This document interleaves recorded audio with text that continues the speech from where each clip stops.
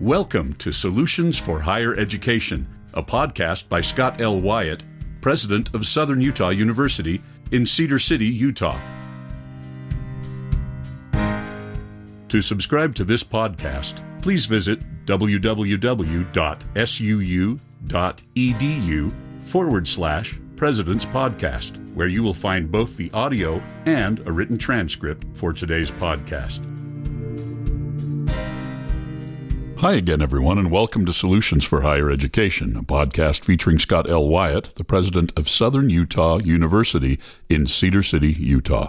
I'm your host, Steve Meredith, and I'm joined today in studio, as I always am, by President Wyatt. Scott, it's good to see you again. It's good to see you, Steve. Thanks. We are sitting far away from each other to be COVID compliant, and that's, I think, appropriate for today's discussion. We, in our 2021 series, we've been talking about innovations and what has gone right for some of the innovative things that SUU's done, and maybe some things that didn't go quite the way we had hoped.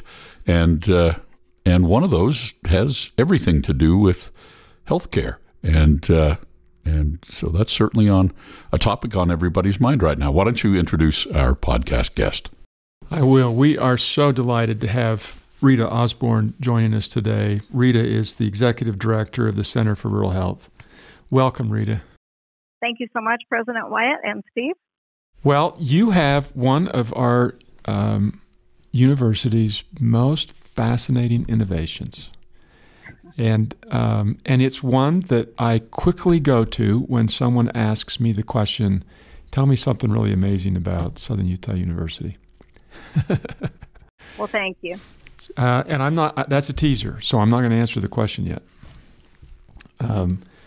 about the actual elevator speech that I give people when I talk about it. But okay, so tell us what the Center for Rural Health is.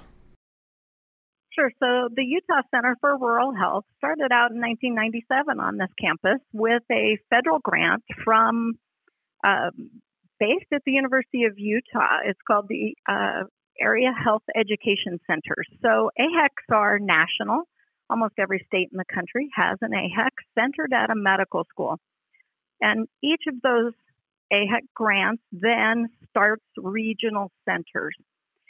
And the goal is to work with the healthcare pathway to recruit and retain more healthcare professionals in rural and underserved communities. We do that by bringing external industry partnerships into the internal education process.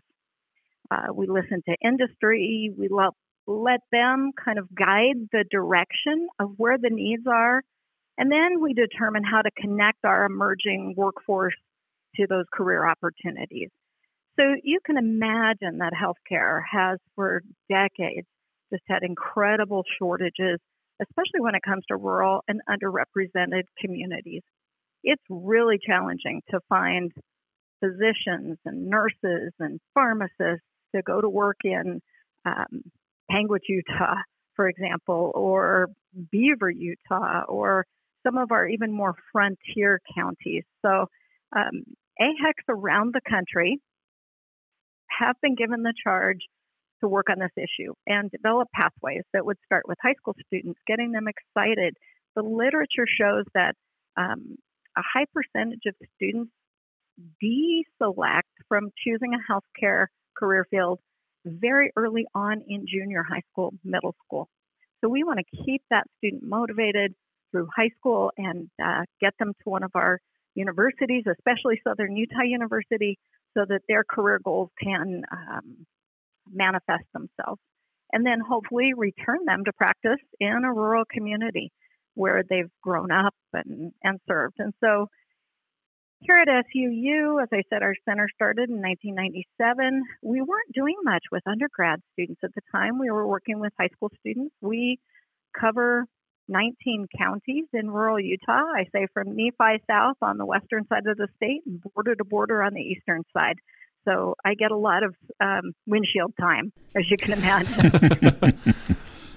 I love seeing beautiful rural Utah at its finest, and it's very exciting to get out to those communities and visit and and talk with folks out there and listen to the challenges that they have as well. So at SUU, there wasn't a lot going on with pre-med, pre-professional advising back in those days, and we would get maybe 2 to 3 students into medical school each year.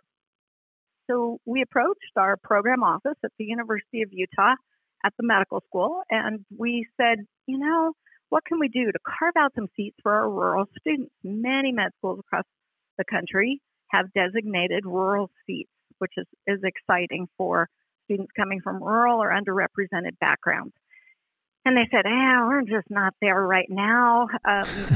But the dean of admissions at the time became a fantastic mentor for me and still is. And he said, though, he said, you kind of hit on some things. We're just changing the way we look at students. We're looking at students more holistically. He says, I'll help you build a program. And he helped us build the Rural Health Scholars Program. We looked at what some other states were doing, and we looked at what was going to fit best for our students, and we created the Rural Health Scholars Program. So it's a program geared for students entering into a healthcare career field. I dare say over 50% every fall want to become pre-med or, go to medical school. We work with them very closely through that pipeline. As you can imagine, some of those classes are very challenging for students. So we provide support for those students in the early days with tutoring and mentoring and coaching along the way. It's a very daunting process for many of our students who are first-generation college students coming from backgrounds where just coming onto a college campus is challenging. That was my upbringing. I had never been on a college campus. I was first-gen. And so I really relate to these students, and it's just been wonderful to create a program where we can have a nurturing environment for students like that. When they join our program, they hopefully join as freshmen, but they can join at any point in time when they decide they want to go into a healthcare career. We have many students who come back as non-traditional students and say, I've always wanted to do this, but I didn't know how. So we help them throughout that process. They take specific classes. Some of our classes are taught by our local healthcare professionals. We have a local ophthalmologist that teaches for us. We have a local optometrist, several local dentists. So we bring in professionals from the community to help coach our students as well. So the students in the program for, the whole time that they're here at undergraduate, at the undergraduate level, and we coach them through their entrance exam. We help teach them how to interview and how to do that onerous application and the secondary applications that come with it. And then hopefully we get to celebrate their acceptances once they find out they've been accepted at a healthcare graduate program. So that's our elevator pitch. So the Utah Center for Rural Health has a whole series of programs, and the Rural Health Scholars is one of those programs. And you started it as kind of a pitch to the University of Utah Medical School that why don't you keep a few spots open for rural students, because a student that grew up in a rural town is more likely to go back there, right? Exactly. The literature shows that. And we know that, if their family is from that rural community, they're going to fit in that rural community. Our federal government has a loan repayment program, and that's been the Band-Aid solution. It's great, but I will tell you, we had a physician in Kanab, and she was fantastic. She worked there for 8 years, but she was from Tennessee, and she paid back her loans by doing the federal loan repayment program, and then she went back to Tennessee. And so the long-term solution is finding those from those communities and getting them back. They can still get loan repayment while they're back in their rural communities, but guess what? They're going to stay there, and that's the solution. We track our alumni, and over 30% of our primary care physicians in rural Utah trace their roots to our program here. which is pretty cool. That's amazing. What's interesting to me about this story is that you went to the University of Utah and said, "Can you keep some spots open for us?" And they said, "Sorry, we can't do that." So then you said, "Okay, let's figure out how to get our rural students admitted." Mm-hmm. Not based on where they grew up, but based on pure qualifications. Exactly. And then between you and the Dean of Admissions, you carved out or you created this program that allowed you to prepare students precisely for what it was that the University of Utah was looking for. And that ends up being what other medical schools are looking for. And exactly. So what starts out as, "Can you give us an exception?" ended up becoming a program where the rural students are actually as prepared or more qualified to get in. I think our listeners would be fascinated to hear the results. Yes. The results have been amazing. Even if when we went 2 decades ago to the University of Utah Medical School and asked for seats, we would have been happy to have had 5 seats carved out for our rural students. Do you know, last year we had over 32 students gain acceptance to medical school. Wow. So we've far surpassed, I think, any dreams that we could have had back in those days. And by using a rubric that the University of Utah Medical School has for its students, we have found that when our students attain that level of maturity in their process of preparing for medical school, that they do exceed what other medical schools are looking for. And that certainly has contributed to our students' success with medical school. But then the other piece of that is those many, many students that come in that door as freshmen thinking they want to go to medical school and finding out that that may not be the best fit for them. Our program also then allows them to explore other health careers. So the physician assistant career field, optometry, podiatry, dentistry, pharmacy, the whole gamut of healthcare careers are then open to them. And we also pipeline students into those programs. So last year in total, we had about 90 students that did gain admission to healthcare graduate programs. And before this program started, it was 2 to 3 or 5? 2 to 3 that were getting into medical school each year.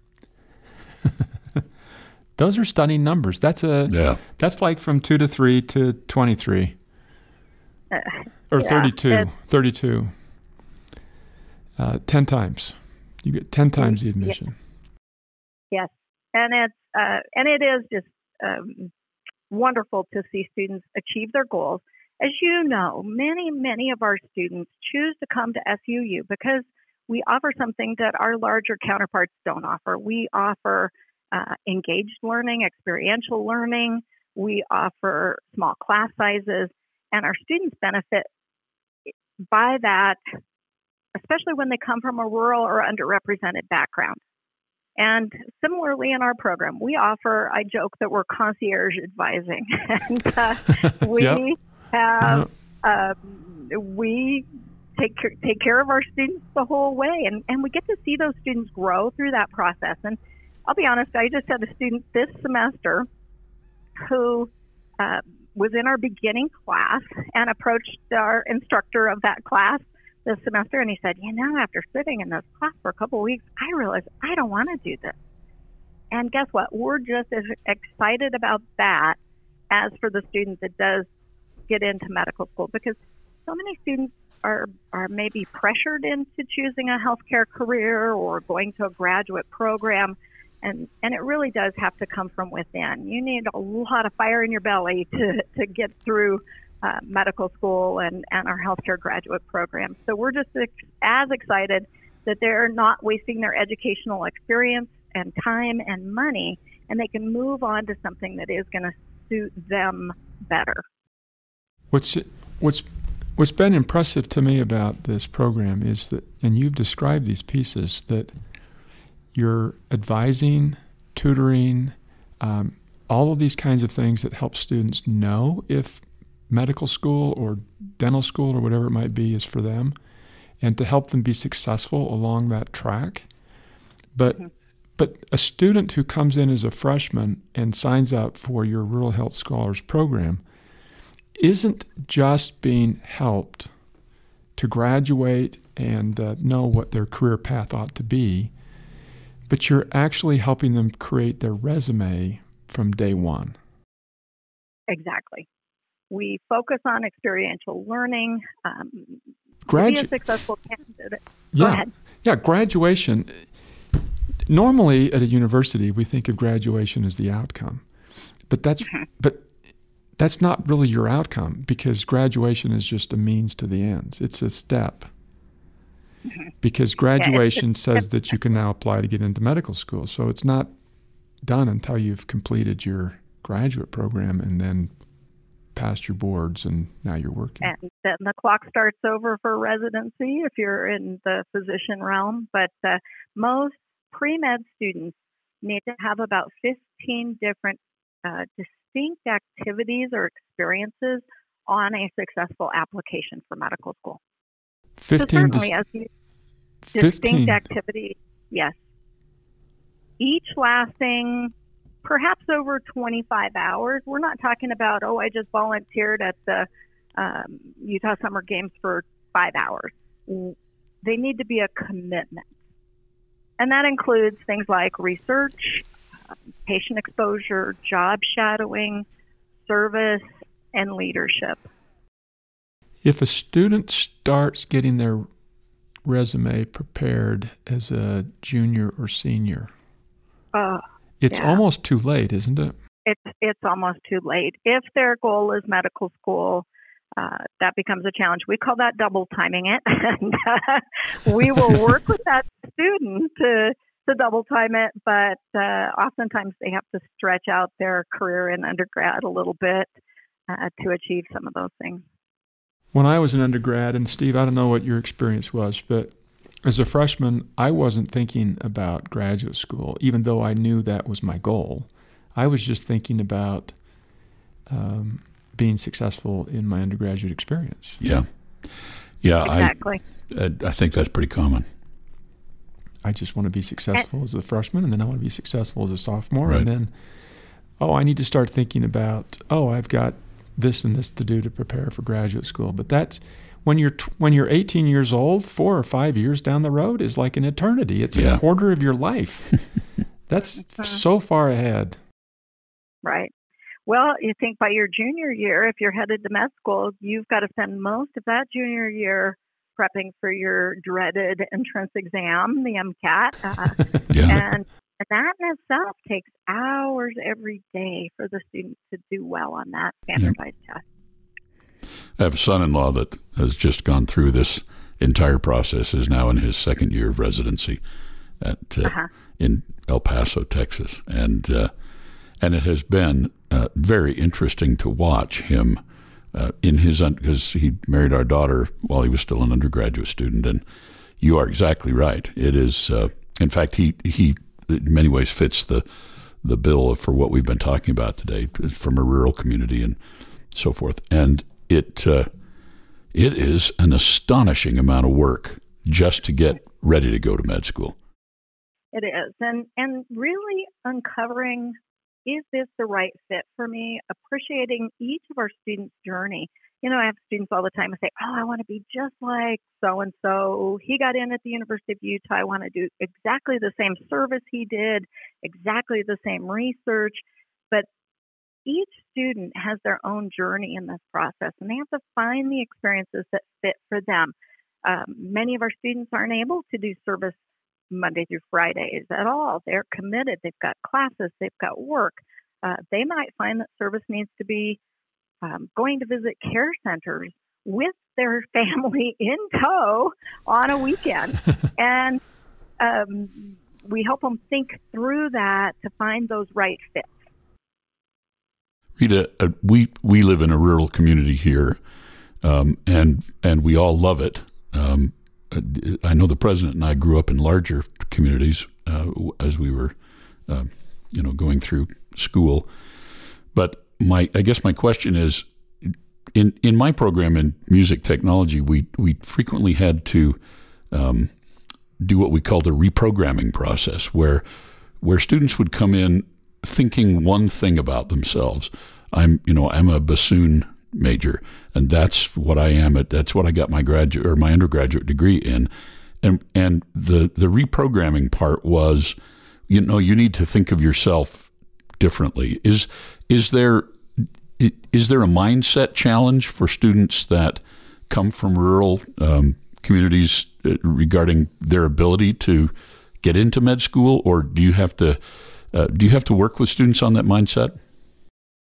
Sure. We do some presentations on the imposter syndrome. Many of our students just don't know that they've got what it takes to do this. And so we come from this with an asset-based approach. These are the things that you bring to the table. And if you truly, have the passion to do this, you can. I encourage my students all the time who come from rural Utah who, I always ask a question in our application workshop where we help them write their personal statement. And I'll say, how many of you started work before the age of 18? And almost the whole class raises their hand. And then Right. I say, how many of you had a farming, ranching experience? You may even have helped your grandparents do farming and ranching. And usually half of the class raises their hands. And I say, do you realize that you are unique? That sets you apart as unique. You think about the typical medical school admissions team that's reviewing an application. They don't get to read about, the student that gets to cut out cancer eyes of the cattle. They don't get to read those things. So they keep reading your personal statement and they get to learn more about you. And we try to encourage students to bring out that which is unique within them. And for everybody, that's very different, especially if they started work before the age of 18, if they contributed part of their income to the family support, if they help buy their own school clothes. Do you know that's unique in the audience of who's applying to medical school? Interesting. So definitely, we do often have to have those conversations, though, where we have to share with the student that the traditional path they chose, which might be 4 years at university and then hopping into medical school, may not happen. But we also look for the way to get there. And that might be doing a post-baccalaureate program or choosing an alternate career. But we coach them through that process as well.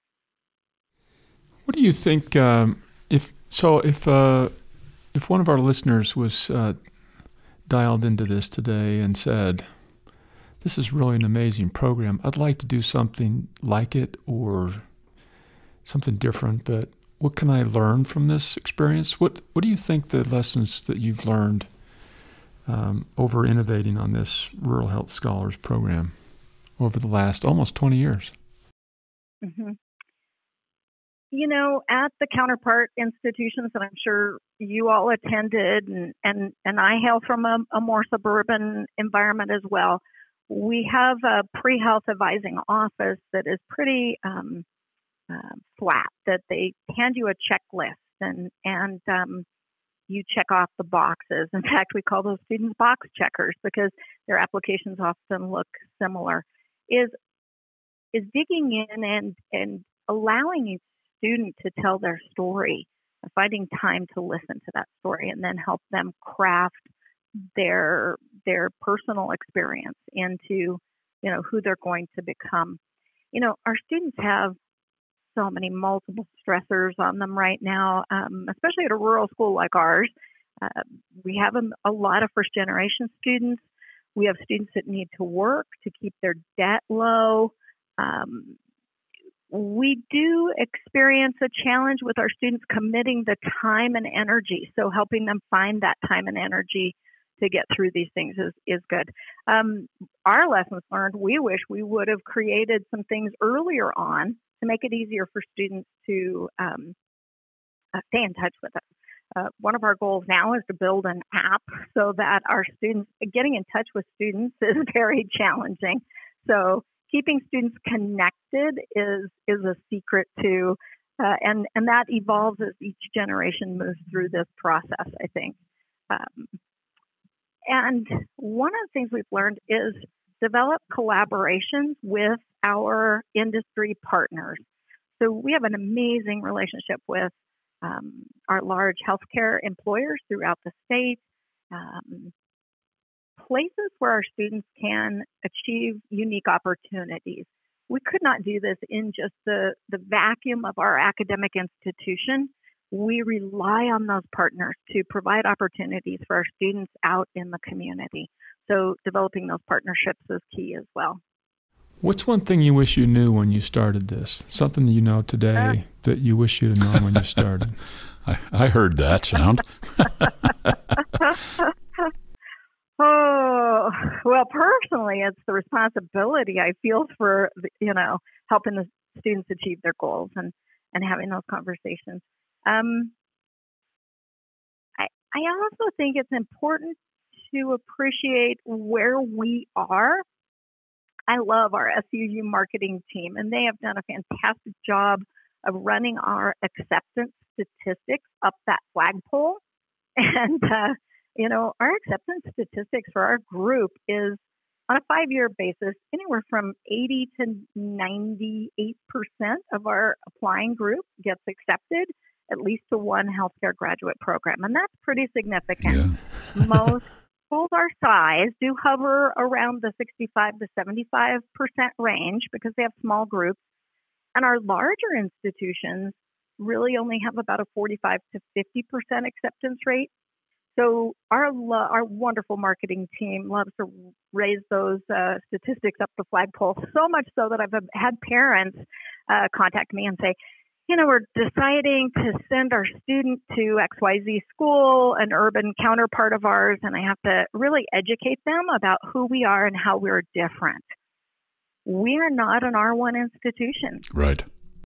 Our students struggle to get research, and our students typically matriculate. Actually, about 60 to 70% of our matriculating group each year matriculates to an osteopathic medical school.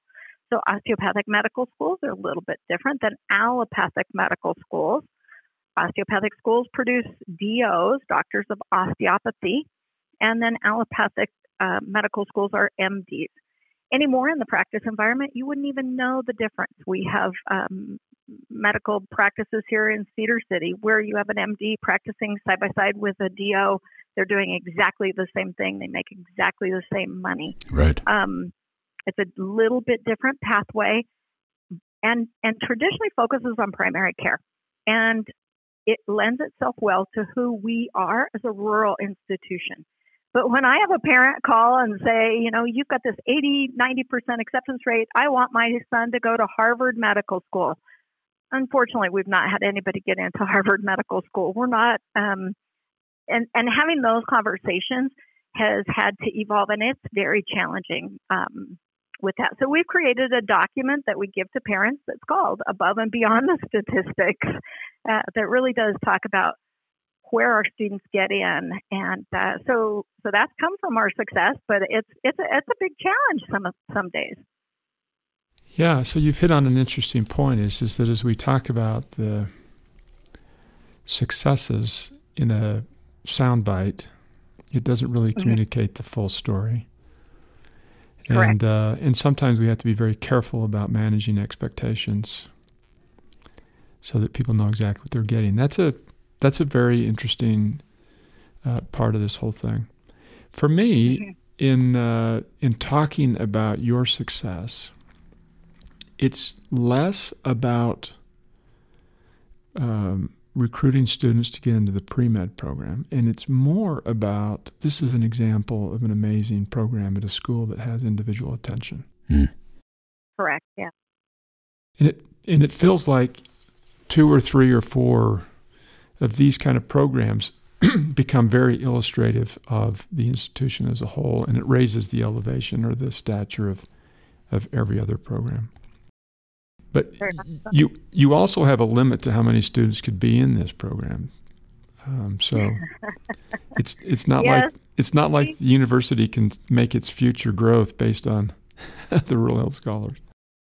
True. I think our science faculty would not be very encouraged by that. We have grown the number of students who do come here, and we have several hundred students in this program. But you have to realize that's across 4 to 5 years. And so, our matriculating group each year is about 90 to 100 that ends up, matriculating to a healthcare career program. Well, in biology, which is a typical pre-med major, is our largest major. Right. Mm-hmm. So it's clear that a lot of students are coming here for this program and this type of experience, even if it's not the program. Sure. And the interesting message is you can have any major you want. You could be a music major and get to medical school. Many healthcare graduate programs appreciate that you've diversified a lot of your undergrad experience exploring something that you're passionate about. We have Spanish majors, psychology majors, nutrition majors, the whole gamut, business majors. So as long as they're doing well in their sciences and achieve their science pre-reqs, then they're fine. Well, thank you very much. This has been a lot of fun. And sometime we should talk about all the other innovations that you've done. There just isn't enough time in one show. But this is one of many programs. And something else that's impressive about it is that you haven't taken this Rural Health Scholars Program and just kept it kind of as the secret sauce for Southern Utah University, because you've shared it with other schools. And it's definitely multiple schools. I've presented about this nationally, and we're excited to share what works here. And we've had other states adapt it to their states. And we're able to build, like I said, collaboratives. Our center is nimble enough to be responsive to community needs. And so when a need pops up, we can hopefully address that and utilize our students in those opportunities. And that really has been part of that secret sauce. So one last question for you, Rita, and thank you so much for joining us today. Here's the last question, and that is, if I was a entrepreneurial spirited or innovation-minded person at another institution or at Southern Utah University in different programs, what is the one piece of advice that you would give? What would you give me? As I'm trying to start something, what's the one piece of advice? I think it's build those partnerships. It's really important. You can't do this in a vacuum. And rely on your student successes. Our alumni are our greatest champions. If I have a student thinking about our program, a parent thinking about a program, I can easily tap into our alumni network and build our credibility and our quality. Is keep the quality there. We never scrimp when it comes to our students. You've been listening to Solutions for Higher Education, a podcast featuring Scott L. Wyatt, the president of Southern Utah University in Cedar City, Utah.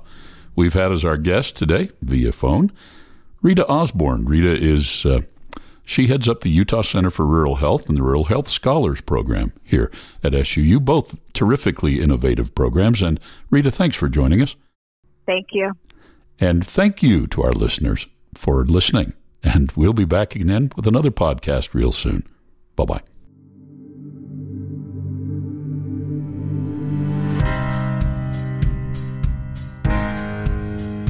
Thanks for listening to Solutions for Higher Education. To subscribe to this podcast, please visit www.suu.edu/President's Podcast, where you will find both the audio and a written transcript of today's podcast.